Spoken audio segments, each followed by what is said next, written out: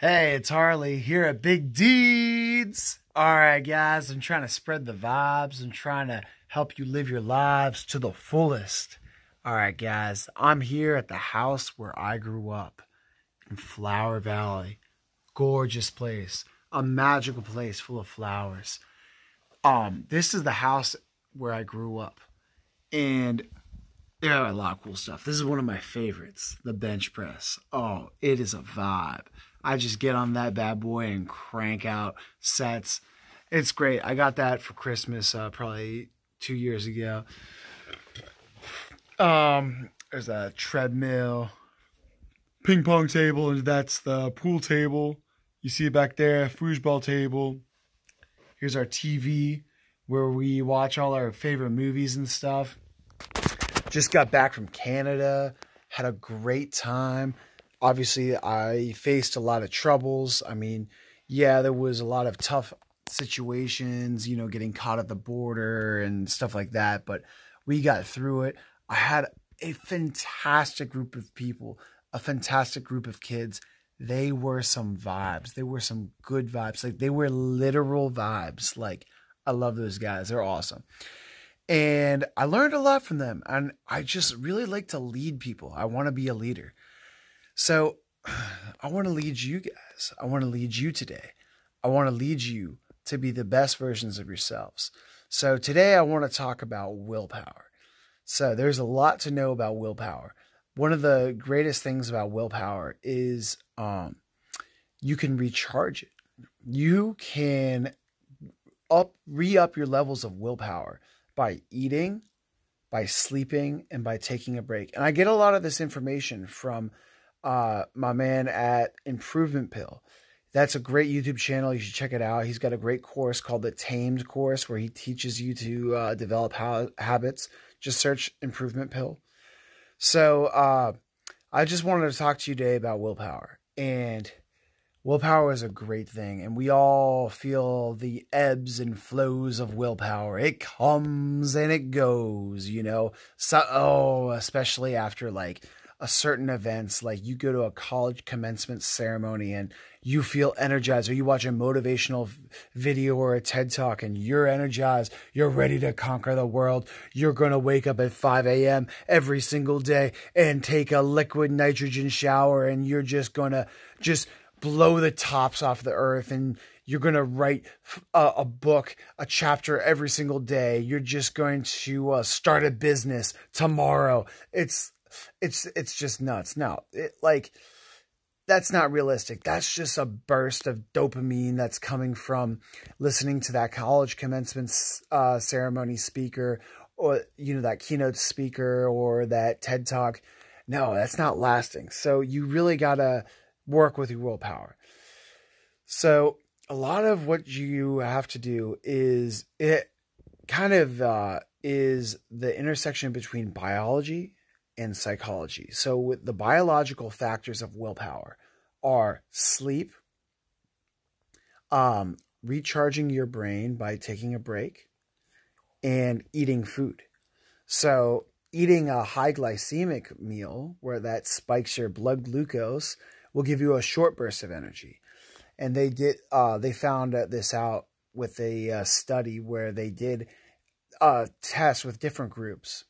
One of the groups got a high glycemic meal like muffins, Pop-Tarts.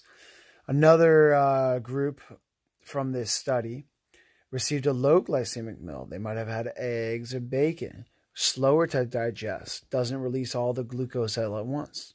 And then the other group had no breakfast whatsoever. So these were all breakfast morning meals. And then they went into their academic studies. And what they found was that the group that had no breakfast did the worst. The group that had the low glycemic meal did the best. And the group that had the high glycemic meal did in the middle. So what that tells you is that your brain needs glucose. And the high glycemic meal provided that glucose, but it quickly died off. Whereas the low glycemic meal received a constant supply of glucose. And the folks that did not receive any breakfast whatsoever, they did the worst because their brains did not get any glucose. Now, you hear me talking about glucose as if it's a good thing, and you know I'm a keto bro.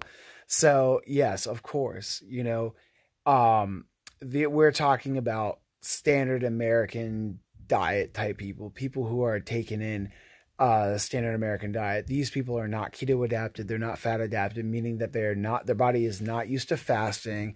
It's not used to using ketones and fatty acids for fuel. It's used to using one fuel source, which is glucose, which is a very short-lived fuel source. It comes and it goes with every single meal. So obviously, this cannot be applied to ketonians or folks on the keto diet or keto bros. No, it can't. So but for those folks, those standard American diet eaters, this was the trend. Basically, you need fuel for your brain. Another thing is that you need sleep.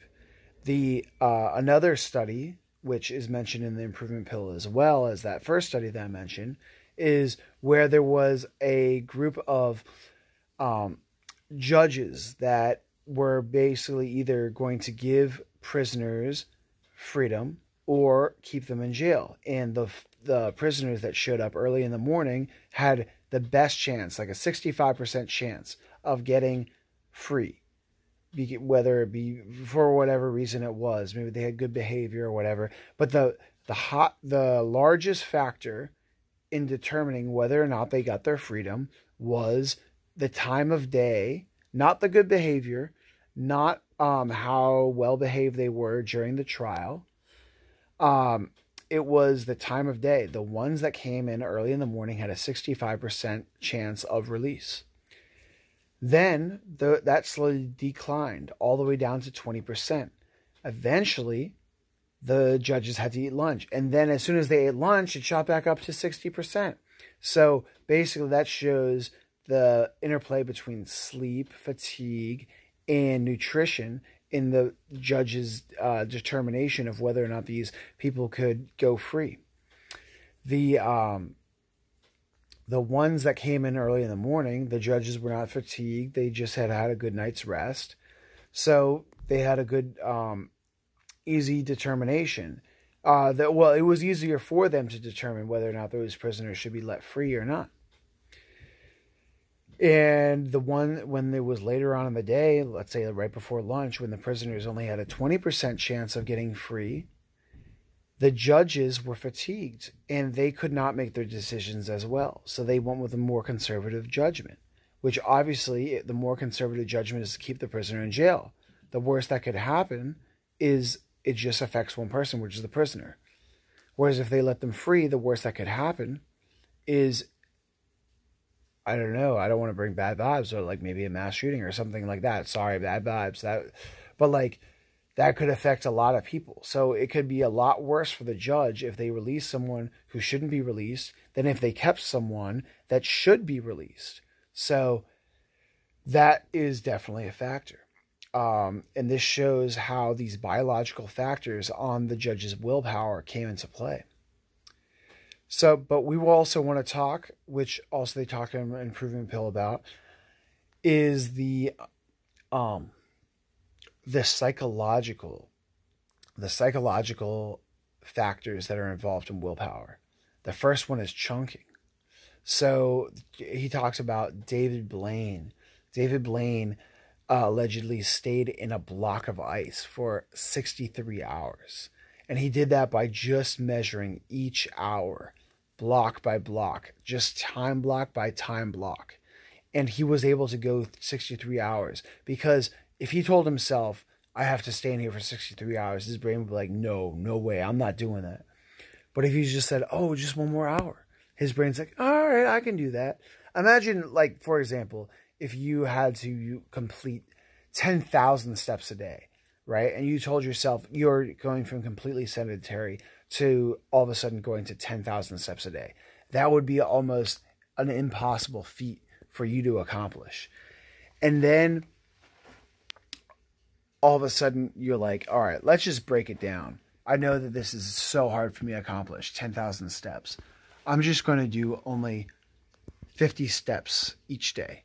It's not not a problem. Maybe a walk around the block would do you that. So then you start building it up, but 50 steps a day, at least you're doing something, as opposed to the person who says 10,000. Holy camole, I'm not doing that. So that's chunky, just breaking it up one chunk at a time. Then another thing is your view of willpower. The way that you view willpower affects how much willpower you have. If you believe that you have more willpower, you actually have more willpower. It's almost like you speak it into existence. And this is also shown through science as well. Your belief on how much willpower you have has a direct effect on how much willpower you actually have. It's amazing. So another thing that they showed, especially talked about in the improvement pill, is high-level thinking versus low-level thinking. Low-level thinking is the mechanics. Like, for example, let's say you want to go to the gym. How am I going to go to the gym? How am I going to fit in my schedule? What are the sets that I'm going to do? What are the exercises I'm going to do? Okay, that's low-level thinking. High-level thinking is, why am I doing this? And what effect is it going to have on my life? So more general, less specifics. High-level thinking leads you to having better results. Another thing that we can talk about, which affects willpower, is identity. So, for example, if let's say you're a cigarette smoker, and you say, oh, I have to quit. I gave this up for Lent. My wife doesn't want me to quit. Those are all negative statements. Those work against you. Whereas if you say, I am not a smoker, cigarettes are not a part of my life. At that point, you are assuming the identity of a non-smoker, of a healthy person. You say, I am a healthy person. Whereas before, you are identifying as a smoker that is, in a way, almost being forced to quit. So that is not what you want to do. You want to identify as a non-smoker. You want to identify as the person that you want to be. Another thing that comes into play is confidence. The more confidence you have, the better off you're going to be. So just try to build your confidence. Know that you are capable of doing things. Read stories about people who fought adversity, who maybe started their journey at 50 years old or started their athletic career at a very poor athletic state.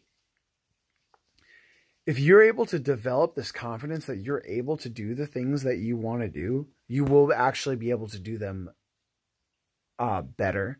You're actually going to be able to be more likely to do them. So guys, this is me trying to motivate you. This is me trying to throw science at you. Science that actually will help you to succeed. So obviously I know that I'm in no position to talk about absolute success, but I've been on a journey. And every day I'm taking baby steps. I'm using that chunking. I'm trying to break it down. I'm using every avenue I can. I know I'm going against adversity. I know that I have a long way to go to get to where my dreams are at. But I want you to get there, and I want me to get there. I want us to get there together. As Wim Hof says, it's not me go, it's we go. Shout out Wim Hof. Love you, brother. I took an ice bath. Oh, almost dropped the phone there. I took an ice bath with that man. I gave him 3 hugs. He is amazing. So, anyways, guys, I love y'all. Go out there, be nice to people. Shout out Midwestern Method. Subscribe for good vibes. Shout out to Amy, who always says that. You guys are awesome. Just be the best version of yourselves. Just keep improving every day. Never give up. All right. You guys have a wonderful night, and just spread those good vibes. All right. Peace.